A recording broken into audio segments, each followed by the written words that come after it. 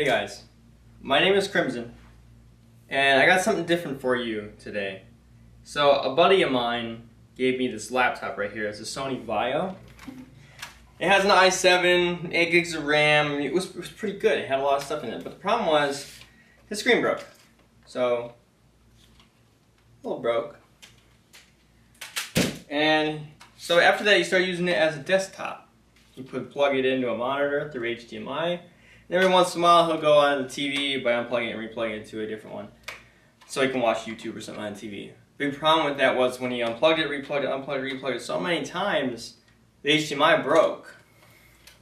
So, useless to him. He doesn't have VGA, and he gave it to me because he's like, yeah, you're a guy like technology. You just go ahead and look at it.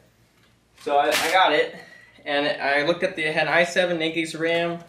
And the i7 was which obviously here's the motherboard. Put it over here. The i7 was right here. It's a 3632 QM, which is a 2.2 gigahertz to 2.9 gigahertz quad core. Single core also runs at 3.2 gigahertz if you can get it to work that high. See if that happens though, I don't know. It came with 8 gigs of 9GB RAM. So I got 2 sticks right here of 4 gigs.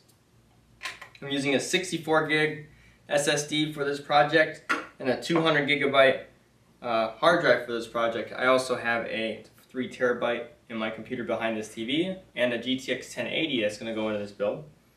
I also have a 600 watt power supply, and I also bought a heatsink for this that is specifically going to work for this build.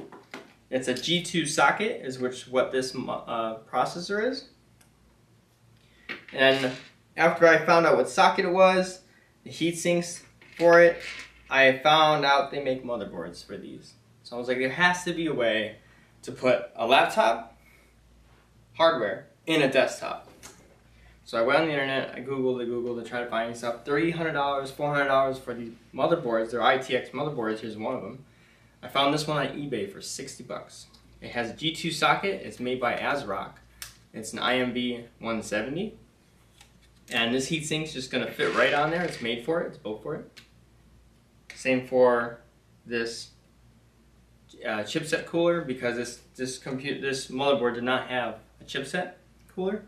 It's going to go right here.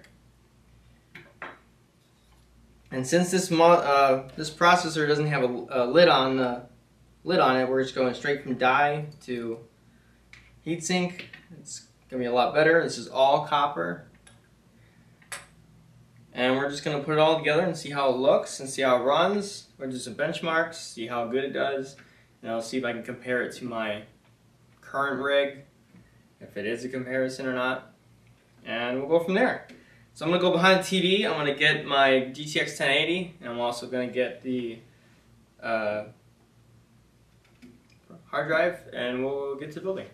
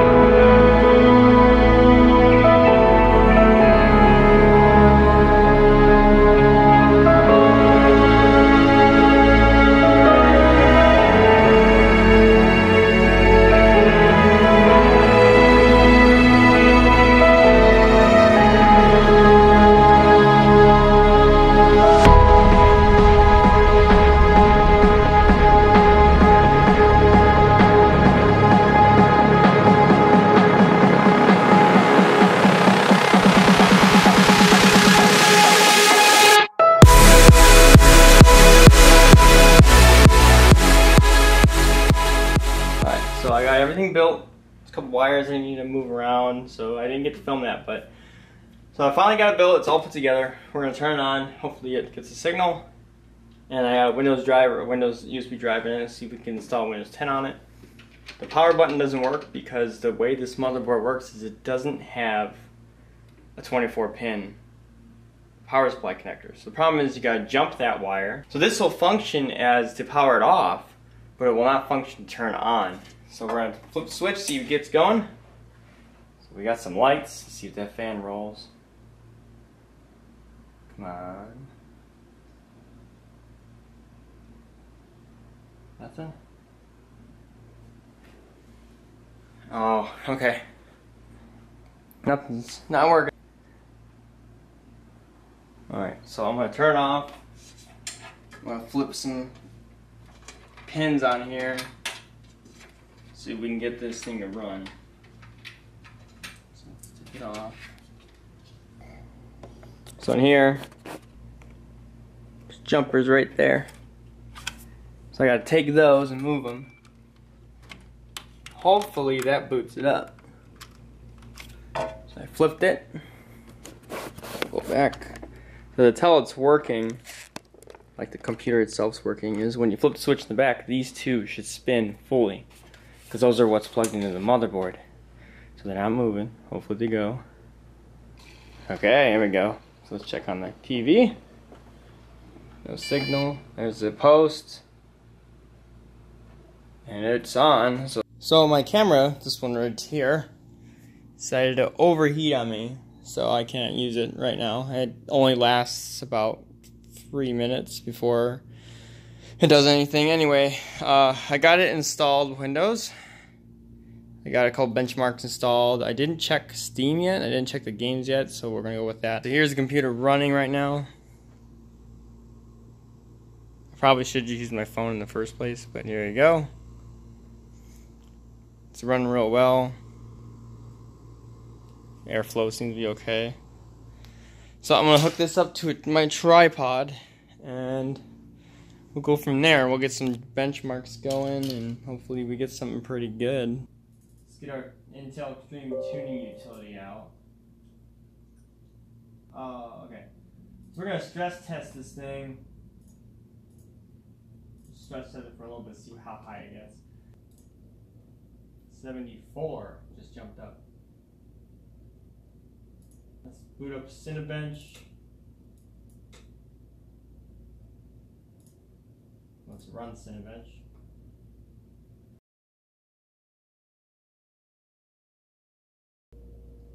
$512. Alright. Pretty low comparison to my new stuff. To Superposition Benchmark at Extreme and run.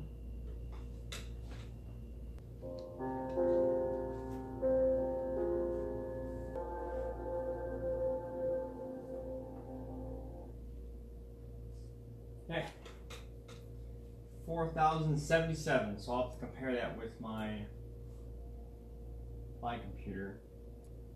I'll do Heaven's Benchmark. Pick it on Extreme, 1080p, and Ultra. So let's go. And during these benchmarks, I'm not gonna run the whole benchmark on the video. That's too much to do.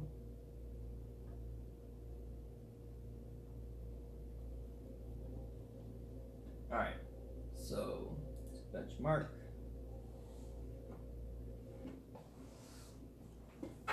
Alright, so this benchmark had a high of 112 frames per second, a low of 23 frames per second, and a score of 2821. So I'm going to save this one too. So I'm going to interrupt myself right now. And so what happened is on this build I don't have a Wi-Fi card. And because of this, I was trying to run games that I downloaded previously through a USB stick and then transfer them over, but without internet you can't physically it's like it says install, but it's not really installing. And because of that, I couldn't run these games, so I only could run pretty much just regular benchmarks and Tomb Raider, and I could run an emulator. So we're gonna go with that, and then I'll have to make another video to kind of show what this computer can do.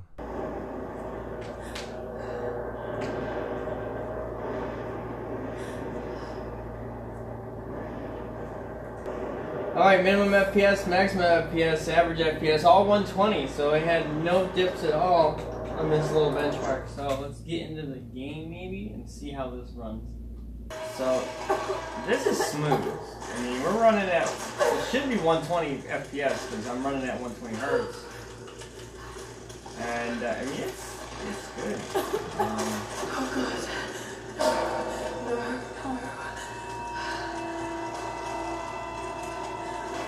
Obviously, it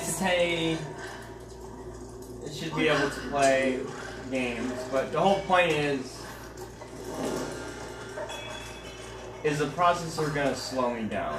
And it doesn't seem like it is. It seems like it's doing a pretty good job. I tab out. Let's check what's going on here in the hardware monitor. We're at 64 degrees. It hit 72 at one point. All right. Let's get into some emulation. All right. So we're in the arcade. I'm gonna pick versus Cinabench. Sounds good. She rides the wind freely, singing her wind songs. Here I come! Don't worry, Tom. Believe in yourself. Battle 1, fight!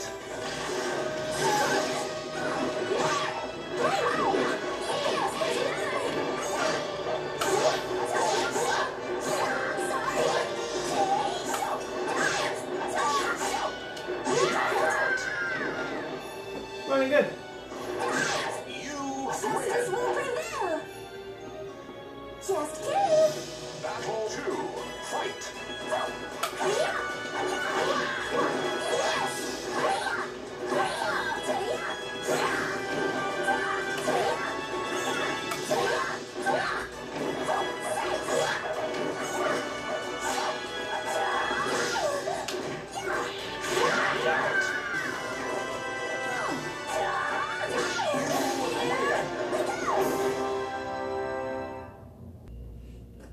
Okay, make sure this game works.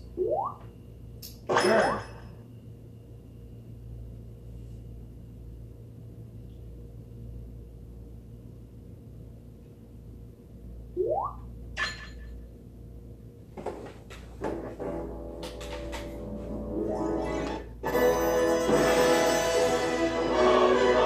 Some stutter.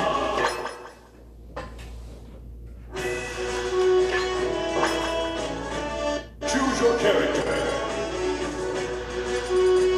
Roy!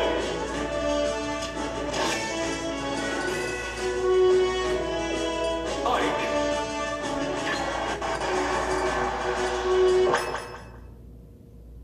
3, 2, 1, go!